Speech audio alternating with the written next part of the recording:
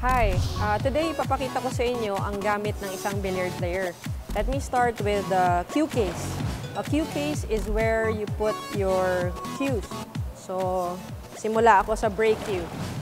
Ito ang ginagamit namin because it is designed for mga malalakas na tira. Hindi siya basta-bastang nasisira. At the same time, meron siyang technology para yung power niya mas malakas ang impact ng cue ball dun sa rack. And then next is the playing cue. Ito ang pinakauna niyang dapat meron.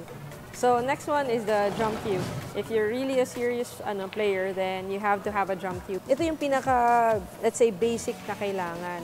But like for example, ako, I'm medyo maliit ako na player, I have an extension. An extension is, you put it sa, well, hindi lahat ng cues meron, pero for this cue of mine, meron siya.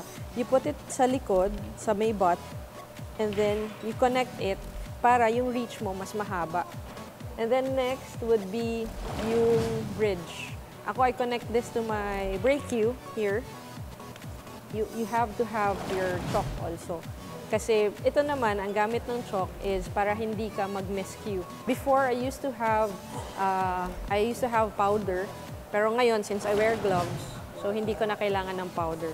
I just use gloves para pag medyo humid yung area, hindi masyadong mahihirapan. Hindi siya yung malagkit. So I use this one. We're going to pair up with our respective coaches. I'll be with Ruben and Amit. And I will be with Alvin. Oh my God! Nakita mo ba yan?